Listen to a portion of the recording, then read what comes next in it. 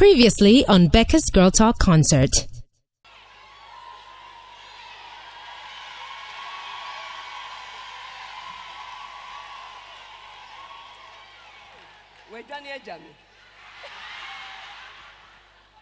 Good evening, ladies.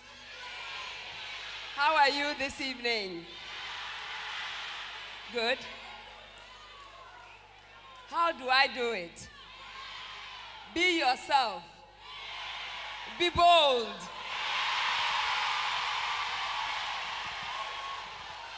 Believe in yourself. Do what you want to do. Let me tell you something very interesting. When I was going to get married,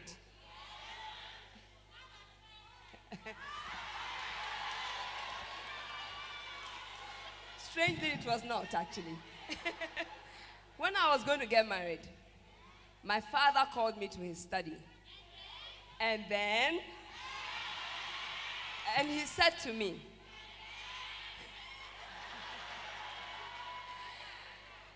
you know that a lot of men put signboards in their sitting rooms.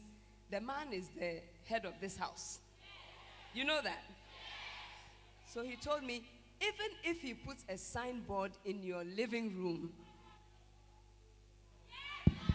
let it remain there. Because even though you should accept that he is the head of the house, you are the neck.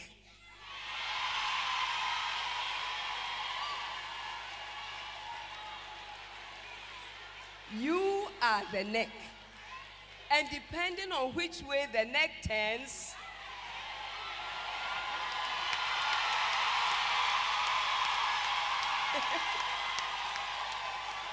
that is where the head will go. So you have to take your decision. Where do you want the neck to turn to? You think of all the positive things that you want to do for yourself and for him, for your family, for the children, for the household, and then you turn the neck slowly, not like this one. Slowly. And then he thinks he is turning his head.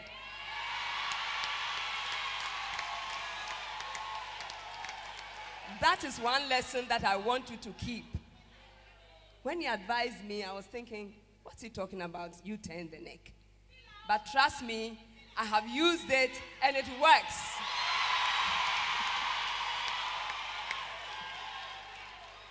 So you don't control the person. Be bold and turn your neck. Let me just say that once you start having a relationship with somebody that you believe in, that he believes in you, there are certain things that you have to do for yourself and remain that way for him to know that this is you. Don't change. Don't expect him to change. Because what he saw in you and he came after you is what you should be. Don't try to change for something else. You heard what the other lady said. And what you saw in him and you went for him, don't expect him to be something else.